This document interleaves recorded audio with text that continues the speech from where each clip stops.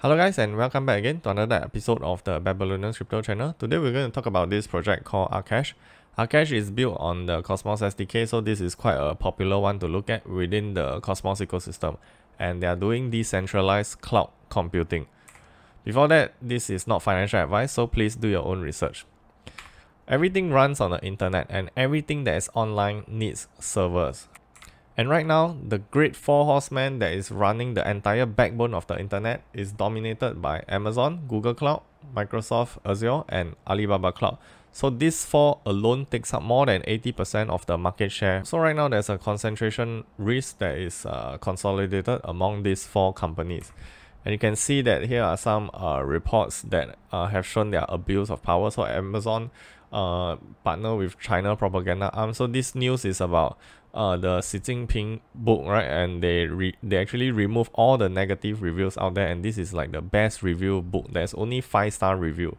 And then the other one is this Parler's deplatforming. So this news was quite big in January last year, and Amazon actually has the power to actually deplatform the entire website. And also Alibaba Cloud also recently, due to regulations in China, they actually made a call to ban all these cryptocurrency and mining companies. So all the nodes that are using Alibaba Cloud, they also have to comply, and they have to remove all their operations.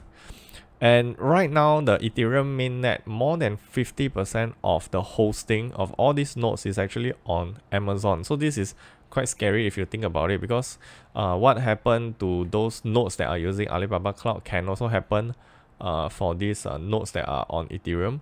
And you can imagine what happens if like Amazon decides to shut down everything, and this whole Ethereum network will be affected, right?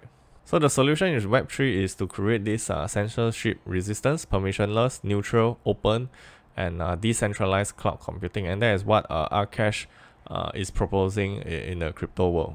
So right now there are 8 million data centers, and 85% of it is unused capacity. It's just idle, or either that they are just used for backup purposes.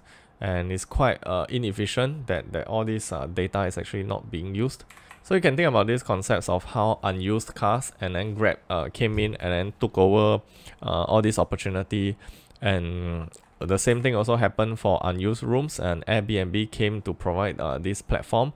So Akash is doing the same thing, but they're doing for unused data. And right now they have already partnered with all these data center partners. So these are like tier 1, tier 2 data centers. So Equinix Meta is actually the world's largest data center. So they have already worked together with Akash to do this. So all these data centers, their unused capacity, they are actually renting it out to Akash. And whenever people want to host something through Akash, they have to pay AKT token, and that goes directly to all these data providers here. And you can see over here that Akash is actually much cheaper than all these Amazon, Google, and Microsoft Azure, because for the simple reason that they have a huge supply right now, because they are capitalizing on this 85% unused capacity. So they have a huge supply of data, and they can afford to charge much cheaper than the competitors. Then the next question you might think is, there must be some trade-off, right? It can't be too good to be true, right? So most will probably think about the security and stability of hosting on Akash. But if you think about it, Akash has never been down ever since its mainnet, not a single downtime.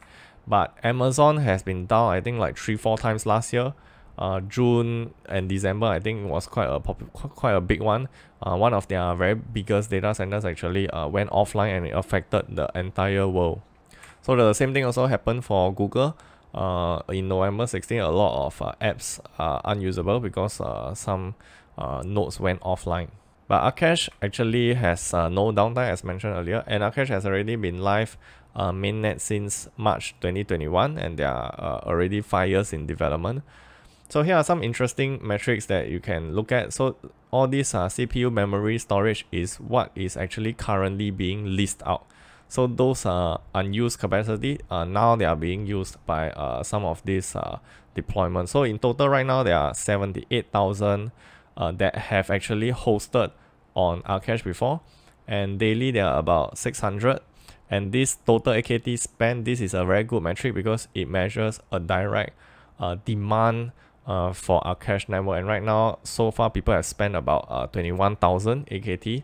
That's not a very big number, but it's still a good start. So a more accurate representation of this total deployment should be looking at the active leases. So these are the ones that are currently still on Akash Network that are still leasing.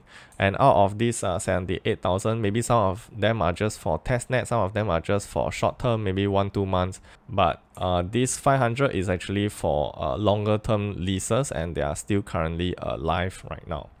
And these are the daily new leases that are happening every day. So these are metrics to show the health of the activity on Akash Network.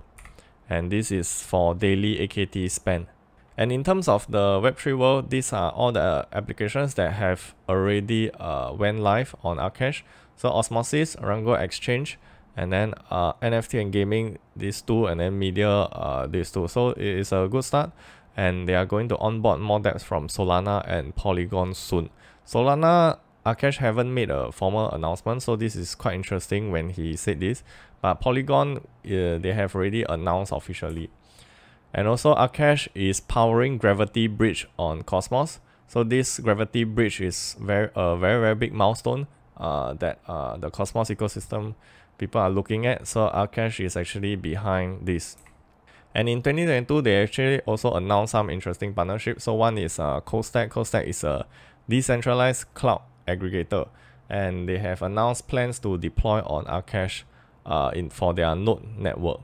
And then next is Chia Network. So Chia is another L1, which is relatively unheard of as of now, but I think they are the most decentralized network. They have about 350,000 nodes running this, I think, and they also partner with Akash. So next is Polygon. So Polygon has also announced partnership with Akash, and they have some bounty matching program to offer this Polygon ecosystem whatever applications they actually has the option to deploy on Akash. So it will be interesting to see who is the first Polygon applications to deploy on Akash.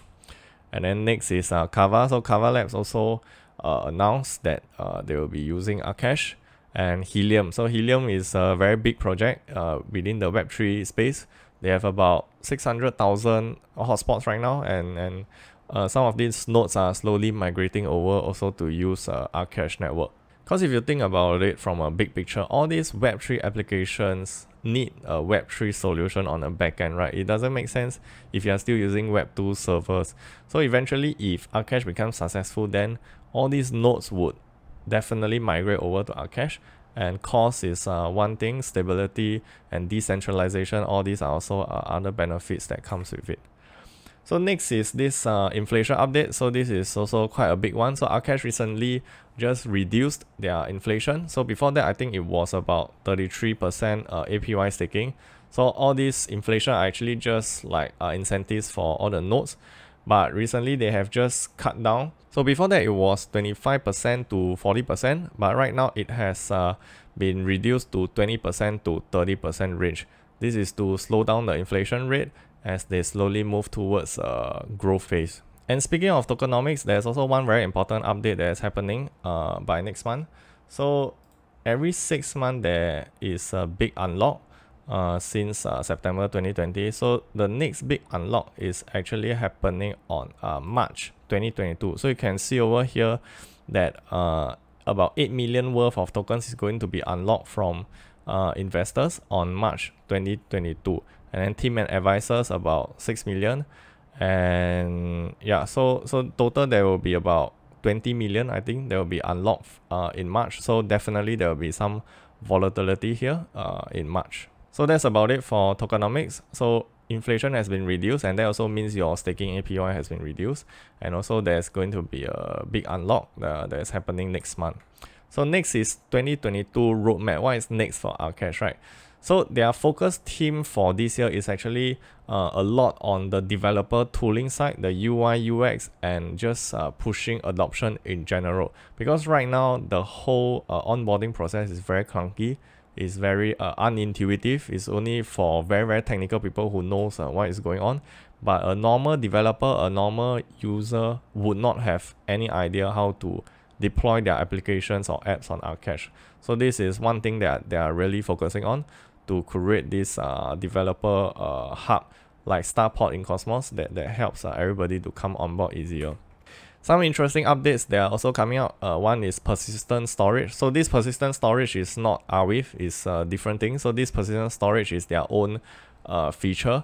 And what this means is, so right now if you deploy on Akash, and if let's say your app is not working or the network is down or for whatever reason, you can't actually restore the state of your application. So if you have to restore it, you will be at the exact state where you have uploaded it, even if there have been changes or updates to your applications.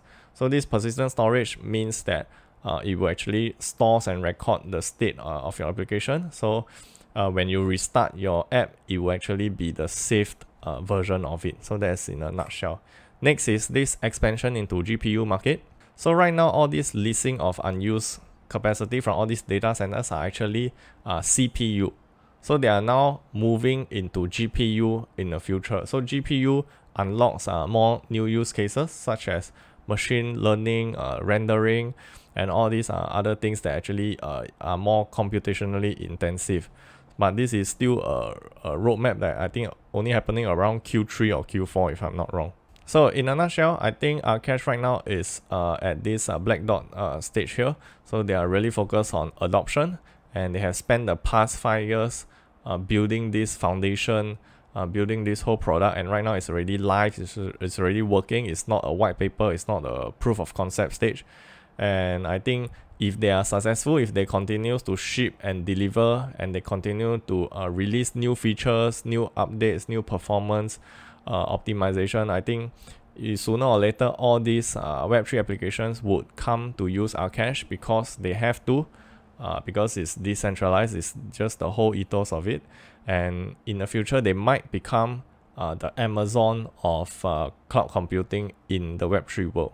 So that's it for this video. I hope you gain a better understanding, and if you like this video, do give a thumbs up, share, subscribe also, hit the bell button, and I'll see you in the next one.